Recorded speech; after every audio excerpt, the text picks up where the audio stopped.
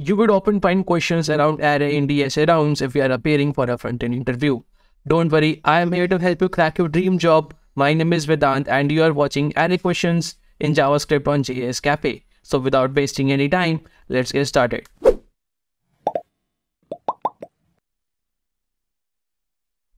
So today we are going to solve the question container with most water. So the question states, you are given an integer array height of length n. There are n vertical lines drawn such that the two endpoints of the ith line are I, 0 and I, height of I. Find two lines that together with x-axis form container such that the container contains the most water. Return the maximum amount of water container can store. Note that you cannot slant the container. So let us have a look at this example. So we are given this array height 186254837 and you can see this is how we can visualize the container. At index 0 we have a vertical with height of 1 and at index 1 we have a vertical with height of 8. Okay, so this is a vertical. So now if we try to fill the water between the verticals at index 1 and index 2, the water can only be filled up till this point, and this would be how the water container would look like. Okay, so notice that whatever is the minimum height of the two verticals, up to that height only the water can be filled. Okay, so if you try to fill the water between in these two verticals, then you can guess the water can be filled up to this height only, because 6 is smaller than 8. The height can be maximum 6 for this container. So how much water can be stored in this container? Let's suppose we take 8 and 6. So we can see that this particular length at bottom is of unit 1. Okay, and this particular height is of unit 6. So 6 into 1 becomes 6. So 6 is the amount of water we can store. Now if we try to fill water between this vertical and this vertical, so we have 8 at a height of index 1 and on this vertical we have 5. Okay, so 5 and 8, so the maximum height can be 5. And what is the distance between these two? So this is at index 1 and this is index 2, 3 and 4. So 4 minus 1 becomes 3. So you can see that 1, 2, 3. Okay, there are 3 units. And what is the height? Height is maximum 5. So 5 into 3 gives us 15. So 15 is the amount of water which can be stored between this vertical and this vertical. So this is how we calculate the amount of water which can be stored. Now the question is asking us to return the maximum amount of water that the container can store. So we have to find two verticals out of these array such that if we try to fill water between those two verticals, the amount of water is maximum. Okay, so for example in this, if we try to store water between 8 and 7, we can store a water of amount 49 as per it says. Okay, so we have to make a logic so that we can find how we can store the maximum amount of water. So let us first try to copy this and try to formulate a logic. So we have this array with us. Okay, so now we have this particular array of heights. Okay, now what we have to do is we have to calculate the maximum amount of water which can be stored. So first of all, what I would do is I would place a pointer at this particular index and one pointer at this particular index at the starting and at the last. Okay, now I am assuming that the maximum amount of water mx, let's call it mx, currently is 0. Okay, currently we can store 0 amount of water. Now at these two index, now let us try to calculate the amount of water which can be stored. So we are at index so for the left pointer the index is 0 and for the right pointer we have the index of 0, 1, 2, 3, 4, 5, 6, 7, 8 at 8th index. Okay, so left and right are at this point So I will make this as L, here make this as R. Now the minimum vertical length is 1. So 1 into multiplied by this particular gap. Okay, this particular gap is 8. So this gives us 8. So we can store a water of amount 8 between index 0 and 8. Okay, for 1 and 7 particularly.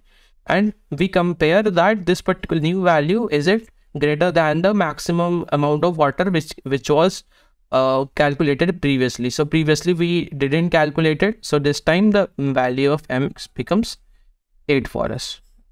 Now what we have to do is we have to now somehow move this left and right pointer according to the values. Okay, so we have to see that if left and right pointer, which pointer is the lowest among two. So we see that left pointer is smaller than the right pointer, so it makes more sense to keep right pointer. So what we do is we increment our left pointer was 1. So what happened if this right pointer was less than the left pointer? So we will decrement the right pointer value by 1. Okay, what if both are equal? Then we increment the left pointer by 1 and we decrement the right pointer by 1. So this is how we calculate it. Now we come to this particular point, L and R, 8 and 7. So at this point, the value of L is at 1. The value of R is still at 8. Okay. Now what is the calculated value of water in this point? So the minimum of 7 and 8 is 7. And difference between 8 and 1 is 7. So 7 strands are 49. 49, is it greater than mx value? Yes, it is. So we update the mx value. So 49 is the maximum water which can be stored up till now. Now for L and R, which is the smaller value? So R is less than L. So we decrement the R by 1. So R comes to over 3. Now we have this new calculation. So we have L at 1. We have R at 7. So what is the amount of water which can be stored? The minimum of L and R is 3. 3 into 7 minus 1, 6 becomes 18. Is 18 greater than 49? No, it is not. So we will not update it. Now we see that the value of R is less than L. So we will decrement the value of R. We come to over here, 8 and 8. So the minimum, so both are equal values. Okay, so we can take 8 multiplied by, and since L is at 1 and R is at 6, so 6 minus 1, 5. 5 8s are 40. Is 40 greater than mx value? No, it is not. So we will not change the mx value. Now we see that L and R both are equal. So we decrement L, we increment L, and we decrement R. So 6 and 4. So the new L and R values are, so L is at 2 and R is at 5. So what is the value that we will get? So the minimum of L and R is 4. 4 multiplied by 5 minus 2 becomes 3. 12. Is 12 greater than mx value? No, it is not. So we will not do anything. So 4 is less than 6. We will decrement the value of R. R comes to here. The value of L is 2 and value of R is still 4. Now 5 and 6. 5 is smaller. 5 multiplied by 4 minus 2. 10. Is 10 greater than 49? No, it is not. We will not do anything. We will decrement R again. 6 and 2. Value of L is 2. Value of R is 3. So 2 multiplied by 1 gives us 2. Is 2 greater than 49? No, it is not. Now we will decrement the R. Now R and L are coinciding on top of each other. So we cannot store water when we have only one vertical. So we saw that 49 was the maximum amount of water which can be stored for this particular array, and this is how we calculate the logic. So now this was the logic behind it. We have seen this on the whiteboard. Now it's time to write code for it. Okay. So first of all, we will create a value, let mx equals to 0. This will store the value of the area, maximum area we have calculated so far. Then we have let L equals to 0, left pointer, and let R equals to height dot length minus 1. So left and right pointer are set. Now while left is less than R, okay, mx equals to math dot max of mx.